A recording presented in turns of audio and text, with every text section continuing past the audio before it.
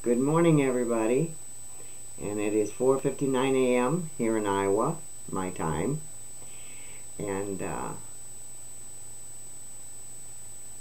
I have a little video here. The Republicans are supporting Democrats over Trump's backed Republicans. Several high-file Republicans have announced support for Democratic nominees for office in battleground states over the MAGA candidates opposing them. As midterm elections approach, Trump has used his platform to endorse several Republican candidates, but the rest of the GOP does not appear to be falling in line. For example, Trump announced his support for Representative Mark Finchem, Republican of Arizona, in his campaign for Secretary of State. However, State Representative Joel John, Republican for Arizona, went against the grain by announcing that he would endorse Adrian Fontes, F-O-N-T-E-S, Adrian Fontes, a Democrat. Our nation's history is full of heroes who bravely stood up to do what was right, even if it wasn't popular in their respective camps, John stated. We need more people like that today.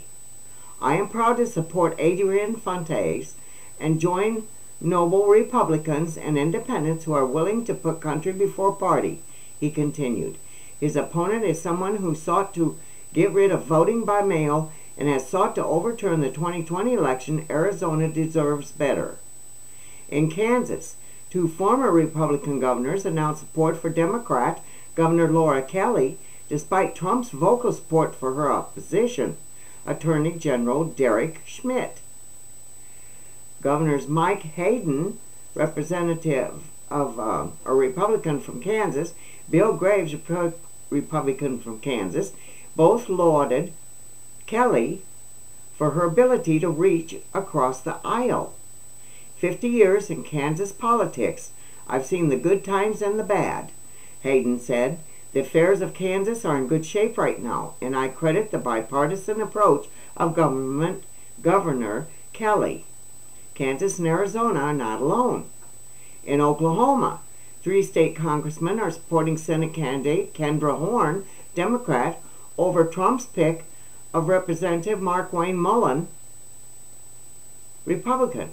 In August, Pennsylvania saw a swing of 16 Republicans withdrawing their support from governor candidate Doug Mastriano after photos were released showing him in a Confederate uniform. They now support Democrat candidate Josh Shapiro. Former Republican Lieutenant Governor Bill Ratliff made a similar stand in Texas by putting his support behind Mike Collier, Democrat for Lieutenant Governor. As a former elected Republican, I'm putting my partisanship aside and joining the growing number of Republicans voting for the man they think is best for Texas, and that's Mike Collier, Ratliff stated. Boy, they're sure building up the Democrats again, aren't they? Well,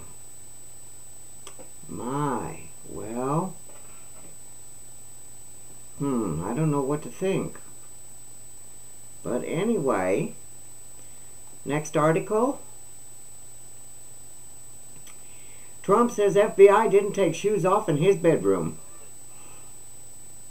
Last week, former President Donald Trump went on an early morning rant on Truth Social to complain about the FBI's August 8th raid on Mar-a-Lago, claiming the place had been ransacked. Well, I don't doubt that. I don't doubt that at all. The former president had been staying in Bedminster and only returned to Mar-a-Lago last weekend for the first time since the raid, which some in the Democrat supporting media described as Trump returning to the scene of the crime. In a post on Truth Social early Monday morning, Trump said he had arrived the night before and finally had a chance to check out the scene of yet another government crime, namely the FBI raid. The former president complained about the FBI violating his Fourth Amendment rights, said Mar-a-Lago had been ransacked. He said the agents left his home in a far different condition than the way I left it, accusing the agents of not removing their shoes in his bedroom. Well, that would kind of upset me too. But they ain't gonna take time to take their shoes off when they're on a raid. I'm sorry there, Mr. Trump. In another post before arriving at Mar-a-Lago, Trump said he would finally be able to see the results of the unnecessary ransacking of rooms. That is a shame. They must have turned that place upside down. Thanks to Biden. But I guess he did some wrong. If you're wrong, you're wrong. He irritated the FBI wrongfully took things, said his Fourth Amendment rights were totally violated, calling the raid a grave invasion of privacy. Well, that I can see. Yes, I can see.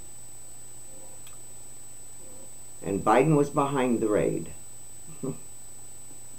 I guess we kind of all knew that, though. That really was not news, but... All right.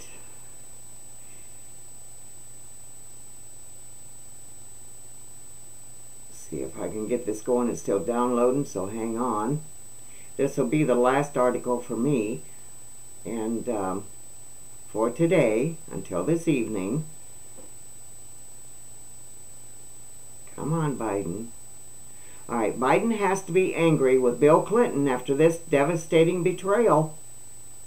The southern border is in bad shape, and Joe Biden can't be happy after former President Bill Clinton stated that there's a limit to how many people in the U.S. can support. This comes after millions of illegal immigrants have already crossed the border this year. This year, U.S. border agents have encountered over 2.1 million illegal entries. 2.1 million, which is the highest number in the history of the Department of Homeland Security. In August, there were over 200,000 crossings. Clinton claimed that there is a limit to how many people the U.S. can accept in the country. I thought there was a law about that. That did dawn on me earlier, and I was going to look something up, and it went in one ear and out the other, I guess. I got busy doing something else. There's got to be a limit, you know. Yeah, there's got to be a limit. During Joe Biden's term, the number of illegal entries into the country reached unprecedented, here I go again, people, hang on, unprecedented levels. Phew, I got that one. The U.S. Border Patrol and its predecessor, the OFO, had recorded over 189,000 encounters per month, which is significantly more than the number of encounters that Trump encountered during his term. During his 2 terms in office, Biden had already recorded over 1 million more illegal entries than Trump. In 2022, he had already encountered over 2 million illegal entries. The people of the U.S. are fed up with Biden's failure to address the country's problems. The writing is on the wall, and it's clear that he will not change his policies. Despite the growing number of illegal entries, Biden will continue to do what his masters have asked him to do. Trying to break the United States. Democrats. What do the Democrats think they're going to gain? Well, that was really kind of a short 3-item deal there. But I guess something's got to be done. The midterms are coming up. I can't picture. I really can't picture 2 more years of this. The Democrats have done everything they can to break us. And they're close. Not only that, bringing us close to World War III. No. Something's got to give pretty soon. I don't tell people when to vote, or how to vote, really, I should say. But boy, in my way of thinking, midterm elections, let me just put it this way: do what you feel is right. But just think about 2 more years of this. Where is that going to put us? We're down as far as we can go right now, but I guess you can always go lower. I'd much rather see it go up. We've got our grandchildren to think about, our great-grandchildren to think about, and then their children, and then children from them. We don't want this for them. So something has just got to let go pretty soon. Like I said in that other video, we got to start climbing back up. But it could get worse. And I said it is going to get worse. I'm not the only one saying that. It's in all the articles, all the newscasts. Numbers don't lie. They can be misdrued possibly a little bit, because it's hard to keep up with all them great big numbers of how many's coming in our country, how many's getting killed in our country, murdered, and usually for no reason, taking an innocent life just because they felt like killing them. The fentanyl, the drug fentanyl. Let me please impress again. Check your children, your grandchildren, your neighbors. If anything looks suspicious, if they're acting anywhere out of control, or anything that you're not used to seeing, you know, dilated pupils, argumentative, restlessness. What else do I want to say? They just don't give a damn. I mean, they're out in another world with these drugs eating at their brain cells. And all I can say is just call for help. But that fentanyl, that is so thick right now in our country. You can't imagine. But you have got to be alert. Keep your eyes peeled. You have got to just be on the fastest step there is. If you see anything out of the ordinary, a way a person is acting, they've never acted that way before. Because you don't want to walk into a room or into your neighbor's home someday and find them just dead on the floor. You don't want to do that. Your own children, your grandchildren, your grandbabies, brother, sister, cousins. It don't matter what age. It don't matter anymore. And I pray, oh, how I pray for security for our young people, starting from preschool to kindergarten, going up through grade school, middle school, junior high school, senior high school, and college. It's everywhere. And it's out to get them. You've read the articles. I'm not saying anything new here. You all know.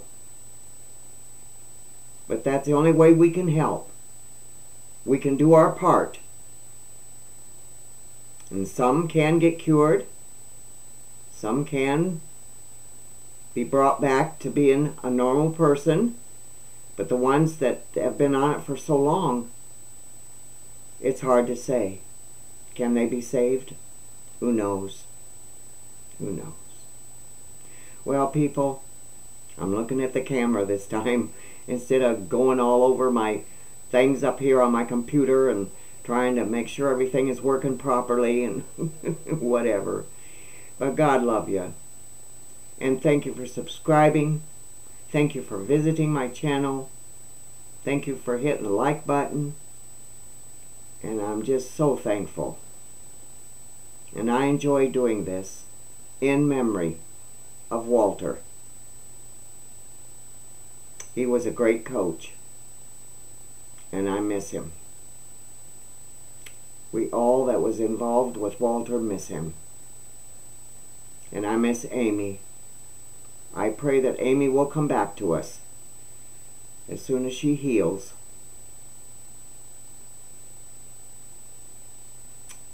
Good night. For me, it's a good night.